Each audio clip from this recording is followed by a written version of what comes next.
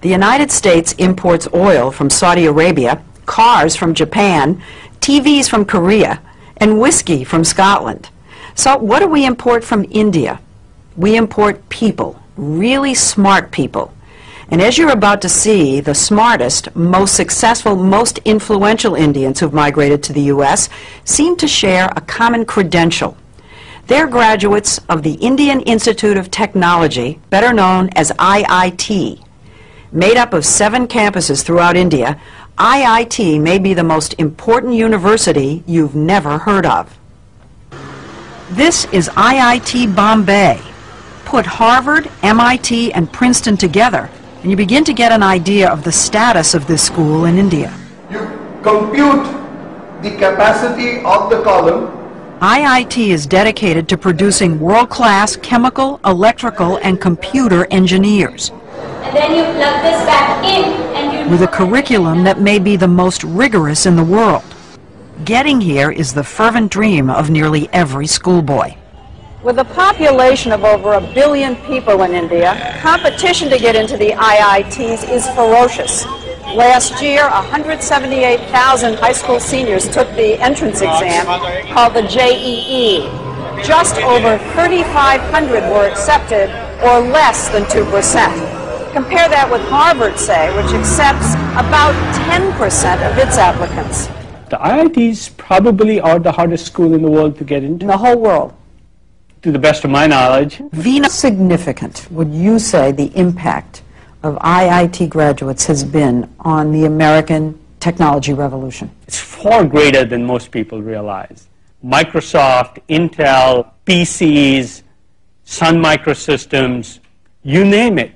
I can't imagine a major area where Indian IIT engineers haven't played a leading role. Leading role. A leading role, and of course the American consumer and the American business in the end is the beneficiary of that. It isn't just high tech. The head of the giant consulting firm McKinsey & Company is an IIT grad. So is the vice chairman of Citigroup and the former CEO of U.S. Airways. Fortune 500 headhunters are always on the lookout for that IIT degree.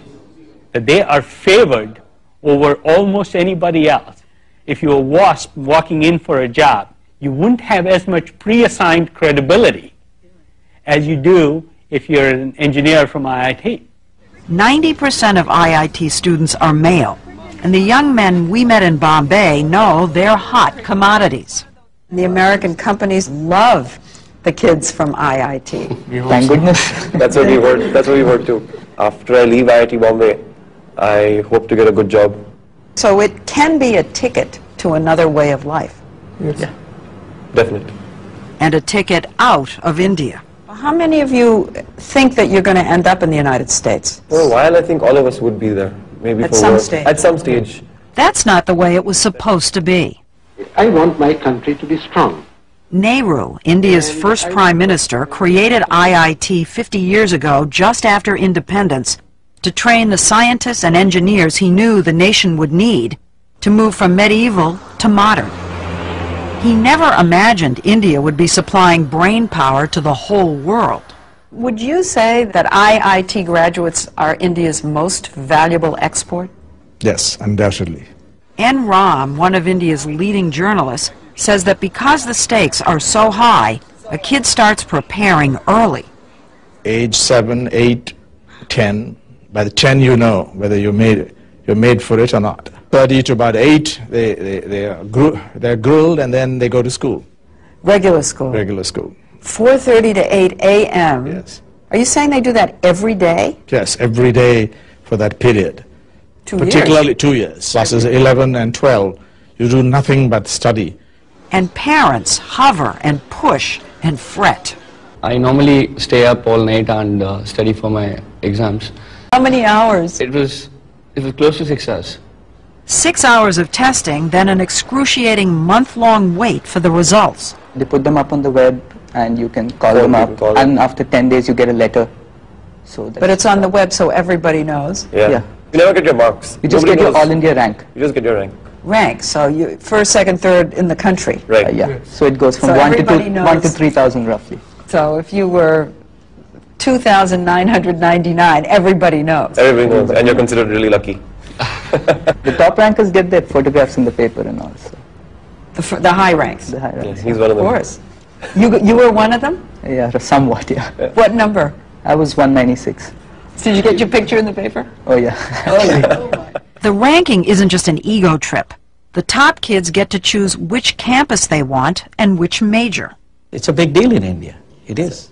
Narayana Murthy, founder of the huge software company Infosys, is known as the Bill Gates of India. What about your own son?